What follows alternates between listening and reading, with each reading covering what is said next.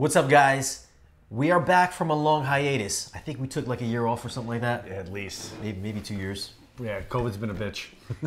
Anyways, we're back. We're gonna do we're doing a mukbang. Mukbang. We went to Hook and Reel over here in Connecticut, in Orange, Connecticut, over on Post Road. Hook and Reel is a seafood place, so we got a bunch of seafood. Seafood combo. Inside the bag, we get some gloves. Okay. Some gloves, right? All right. You never know when you need some gloves when you're eating seafood. Pair for you, pair for me. Utensils. Some nice sterilely wrapped utensils. And then a bag of seafood. And a bag of seafood. And look at I that. have to tell you, those shrimp have the head on. Oh. Or those are crayfish, sorry. Yeah, look at that. So we got some crawfish, we got some corn, we got some crab legs, shrimp. So are we going to eat it out of the bag or are we dumping it in a bowl? I think we're going to we're going to dump it in another bowl. Let me grab another bowl. All right. Well, that's definitely a big enough bowl. All right. So we're gonna dump this. Yeah, over here. Dump this in here. We got spicy Cajun flavored. Let's squeeze all that in there. Inside, we get the lobster tail, which we're gonna have to split up. We got some potatoes. We got some shrimp, head off. Got the corn. And then we got some crawfish in there. Oh, my bad. And then we got the crab legs as well. Scallops too. Did we get scallops too? Yep. Scallops over there in the corner. Oh, there's one. And then we got some scallops. Look at that scallop right there. There you go. All right, let's dig in. Time to eat. I'm gonna grab a knife for the. Let's do gloves. How many gloves you got over there? You got two. That's it? You got one? I got one. What the hell? Well, here, you can have the other one. I'm gonna get. Oh, you don't have tongs, or a knife. That's what I was saying. A knife to split the lobster tail. Oh yeah. Here. Oh, okay. Look at Mostly that. split. All I'm right. just gonna split it. Here you go. I'll give you the Thank big you. part. The big part. Nice. Look at that lobster tail. Lobster tail. Is it gonna focus on lobster tail? Lobster. Come on. Lobster There you go. tail. Lobster tail. A piece of corn. No shell cracker. Let the make do. No, you have to use your fork. Potato. Scallop. Good flavor in the sauce. That's good. It's a good scallop. That's a lot of butter too. Yeah, it is. Was it like 2 cups of butter? Little crayfish in there. Crawfish. Crawfish. Look at that. So if you want to get a little bit of this, you can just dip it in there. Dip it in the sauce. Oh yeah. That's a lot. That's a lot of butter in there. I'm not taking a lot of spice. I'm taking a lot of butter. Oh, the spice comes after the butter. What do you think? Yeah, that's good. It's good. Oh, real good. I'm gonna bring out the fork to kind of dig out the You gonna go lobster next? little lobster. Nice, firm, not overcooked. We'll see. Real nice flavor. Try to get mine out of here. Is this your first time at this particular restaurant? This is.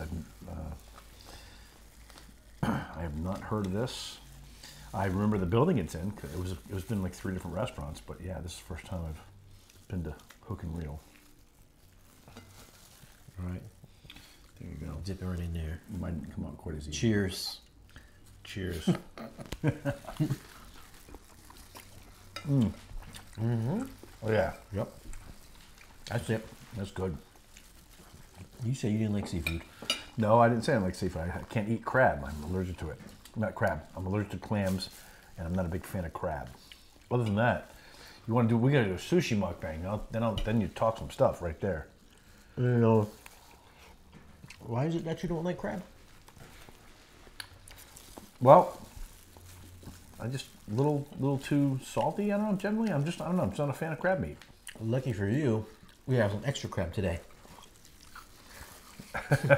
Yay!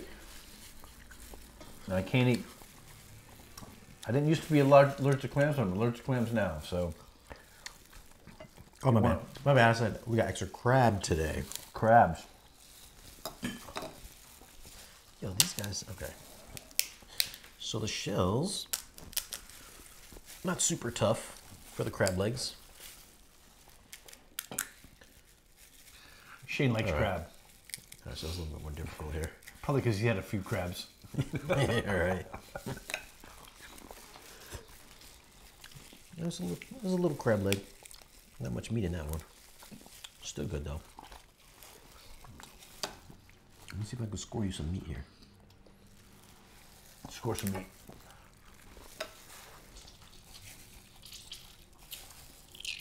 Good corn on the cob though. Goddamn.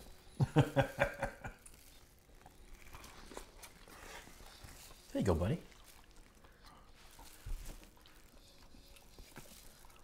Yeah? Gross? I never says gross, just not my favorite thing for seafood. That didn't actually taste like much of anything. That's what I'm saying. Like, how are you going to write off crab almost? I'm not writing it off all of a sudden. I've just never been a fan. I think part of it, like, so there's a memory I have. When I was a little kid, I lived in Hawaii, and our neighbor, his name was Alfred. He was Samoan.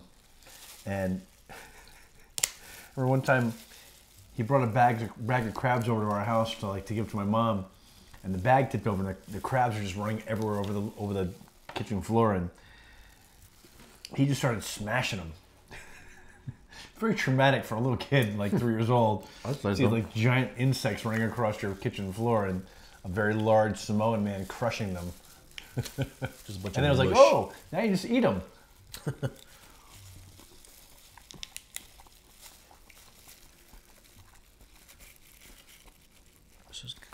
Jeff, if you're watching this, aloha, brah.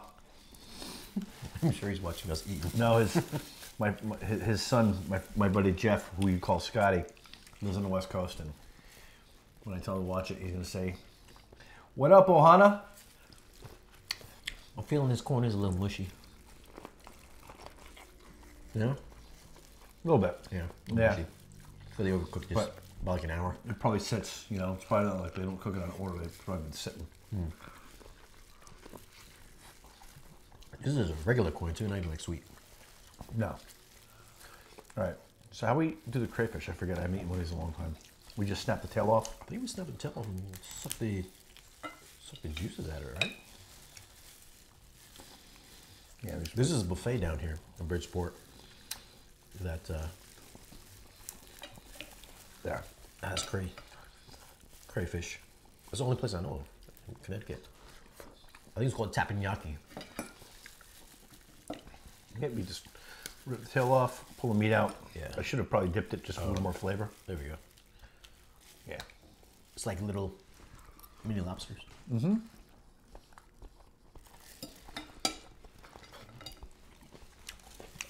Are you supposed to suck the inside then? I don't do that with lobsters either.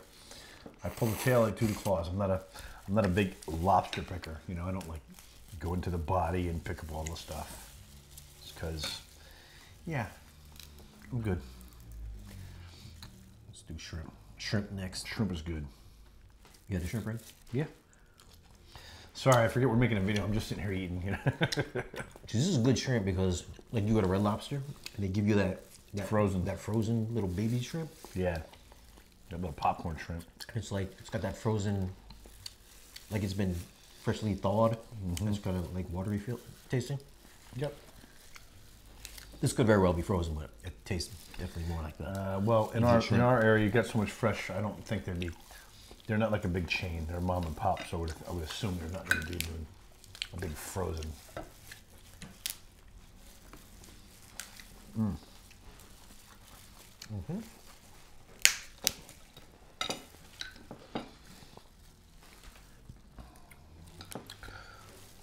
Little scallop. Dip, dip, dip. Yeah, look at that meat right there.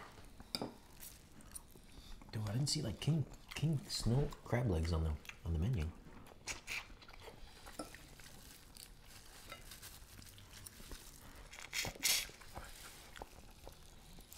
The potatoes are cooked perfectly. not even try it yet. They're very good. What kind of potatoes are these? Red potatoes. Not baby reds, just reds. So you gotta pull the, they still have the shell on the shrimp, so you gotta pull that off.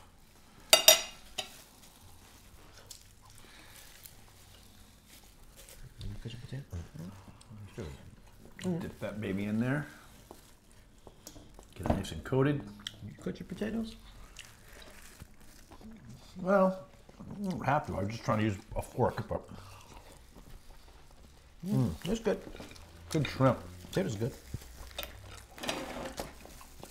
So all this together, I think we got like a half pound of crab, half pound of shrimp, half pound of scallops, half pound of crawfish, and they give you the corn and potatoes in there. All together was like $66 plus whatever taxes. I think tax here in Connecticut is like 6%, so it was like $70, 70.36 or something like that. $70. Not bad. Seafood dinner. It's a good amount of good amount of Yeah, food. absolutely.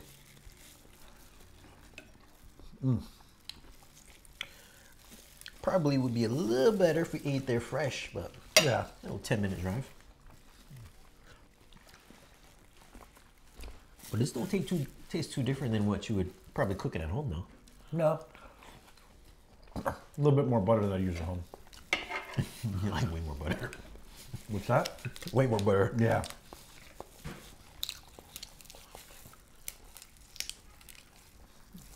So if you got cholesterol issues, Yeah. might not be the best. Take your pills before you come. Yep. And of course, the ever-present cerveza. To wash it all down. Today's drink of choice is... Where is it? It's not coming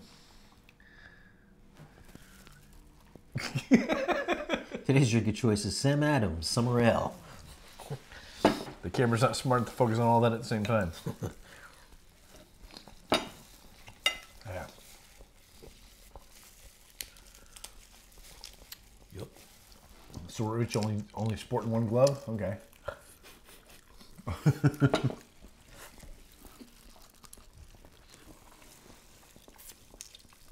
That's good. Did you finish all those crab legs already? There's a bunch in there. I was thinking about crab legs. It's like they're so skinny and thin. Well, it's a problem any like shellfish. You don't know how much shell you're getting, how much meat you're getting. It's like when you buy it by the pound. It's like, of course, they have to measure it with the shell on. Mm-hmm. If you measure picked lobster, picked whatever, it's always way more expensive. Mm-hmm. I think when you add the tail, the lobster tail, it's extra $18. Yo, we got like some bread or something like that. You just sop up some of that butter. Yo. Nordic Lodge. Oh yeah. If we're gonna do mukbang, we should definitely go back to Nordic Lodge, and yeah, I'll pay for that myself. I don't know what the price is. I don't know if it changed or not, but Oh. I think Nordic Lodge is like $100 a person. I think it was $110 when I checked last. So this place is an all-you-can-eat, like just, lobster, steak, whatever, and it's all good. It's like just top-notch food. Back in the day, back in like the 80s when I was going, it's like $25 a head. All you can eat, no time limit. Now, God, it's like 4 times that much. Got a 2-hour time limit. Yeah, 2 hours. Bummer. Yeah. I know. That's all right. I mean, we can put away some lobster tails in 2 hours. God. First time I went there, 1980, God, it had to be 86, 87. I put down 2 whole plates of peel and eat shrimp, 2 lobsters, 4 filet mignons, 2 prime rib. Like we were there probably 3 hours. I think I'll just eat lobster tails all day. Yeah, but I'm a meat eater. I mean, I love seafood and stuff, but I'm a meat eater. At least I was back then. Like you show me a steak, it's... Could you wear some cargo pants lined with Ziploc bags? Probably not. I mean, you might be able to just slick, you know?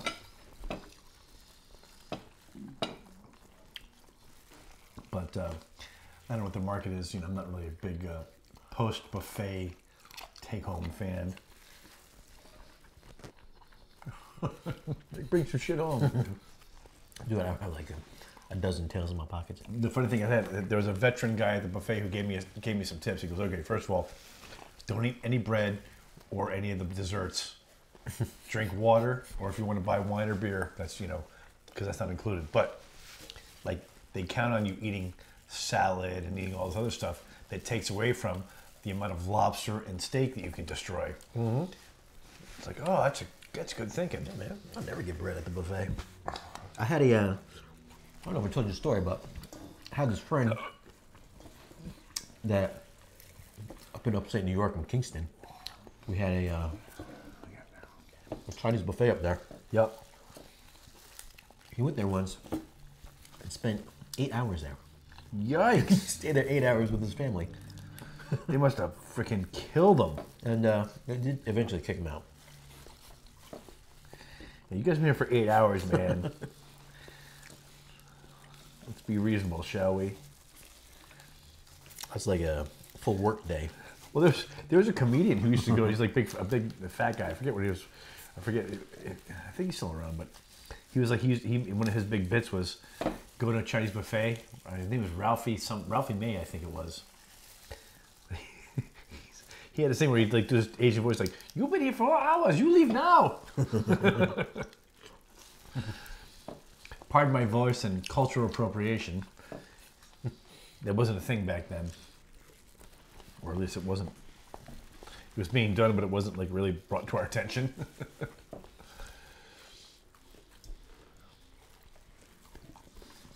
Not a fan of this corn. Oh. Yeah, a little soggy. Mm-hmm. So after this, Shane's gonna make me some pork chops and French fries.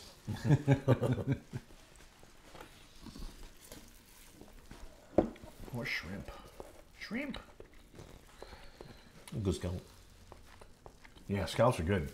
The scallop and shrimp are fantastic. It's actually big scallops. Look at that. Yeah, they're good It's a nice size. size scallop. It's not like that baby shit you get at Red Lobster.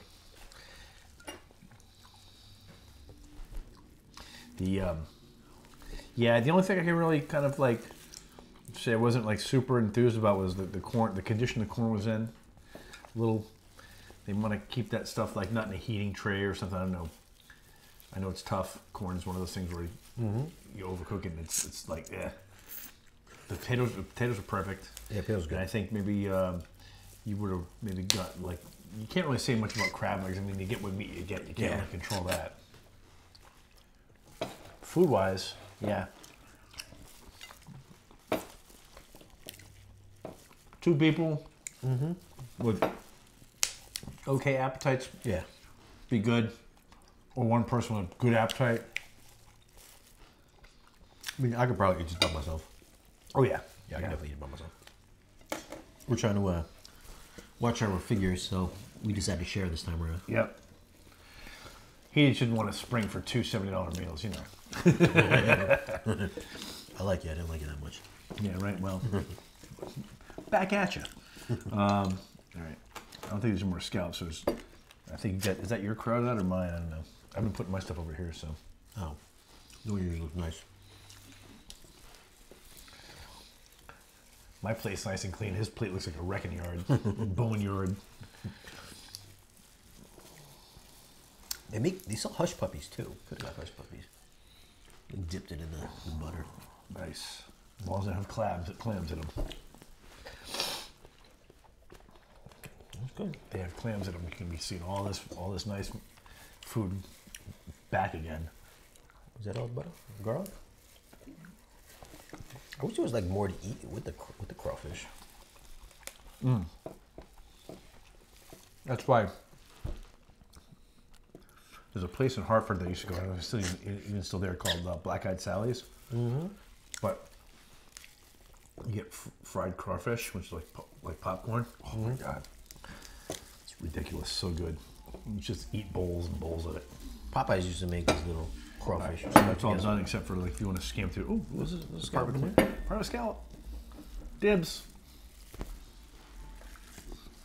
Oh, that sauce is good. Just Yeah, it's spicy. Spicy. Like, not super spicy. No, it's just good, but really buttery. Very buttery. So later on, make sure your calendar's freed up. Mike, And don't be too far from the bathroom because that much butter is gonna go right through you. I'm just gonna slip right at you. That's it. I don't think I have any more to eat in my You got a potato. You gotta finish up. my shell graveyard. Yeah. This is it. Look at this. That's what I got left. See? Yeah, I'm all nice and clean. You trying to be neat. All right. So on a scale from 1 to 9, what would you rate Hook and Reel as far as like flavor? Flavor-wise, Everything. easily 8.5. Yeah, I don't. 9's tough. Like any kind of like end of the scale, perfect. Yeah, it was an 8.5. Little buttery for me personally. That's just my personal thing. But otherwise, not really good flavor. Overall, what would you say? Overall for this meal, for what you paid for it, and yeah, I think the only sort of little whiny complaint I had was the coin's kind of soft. But other than that, yeah, I'd probably give this a solid 8.5. Yeah, I would say it's about right. I'd give it like a good 8 out of 9.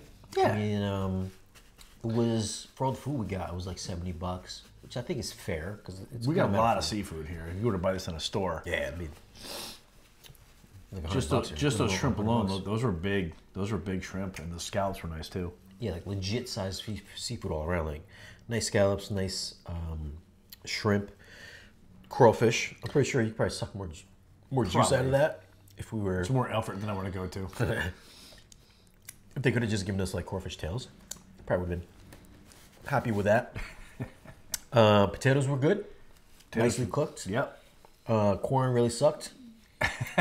Very mushy, not sweet corn. It's just like normal corn. That's why it's got an 8 instead of 8.5. Yeah, yo, you guys could have gotten like a 9 from us. Could have gotten a 9, but the corn, little weak spot there, buddy. I like a little bit more crisp on my corn when I crunch it. I want it to like crunch when I bite into my corn. Also, I have to say this: for $70, you can give a little bit, like maybe 4 pieces of corn instead of 2 pieces of corn, and just to, you could definitely, as far as the seafood goes, you're doing it by weight, so the amounts are fine. But Yeah. for the accoutrements, you can throw in some more corn, maybe some more potatoes, just to kind of round it out a little bit better. But overall, man, yeah, good 8. I liked everything about it. Solid choice. And I don't know if we can get seafood boils around here. It's not like big in Connecticut, right? No, like not down really. I mean, It's like a New Orleans type of thing. you or got something like the odd restaurant here and there that'll do them, but like not like this, like in a big bag, just hand you the thing. that? Yeah, it's badass. I like it. I'm gonna go again for sure. This time, if I'm dropping $70 for all this food, I'm probably gonna eat it by myself. Yeah, he's not gonna invite me to this again, but it's all Not right. share it.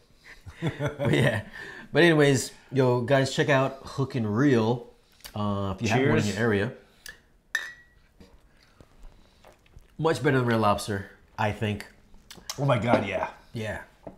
I'm sorry, but if you live on the East Coast, anywhere from Maine to Chesapeake Bay, there is absolutely no reason for you to ever walk into a Red Lobster. Not saying the food's bad, but you live on the East Coast, you have some of the best, if you live on any coast, West Coast, East Coast, you've got some of the best fish you could ever find. Why would you go to Red Lobster? Don't do it. Just don't do it. Don't do it, man. Wear your gloves. Bring a lot of napkins. Watch your cholesterol levels. Thanks for watching. Like, share, subscribe. We'll see you guys again in the next video. Welcome back to MUKBANG.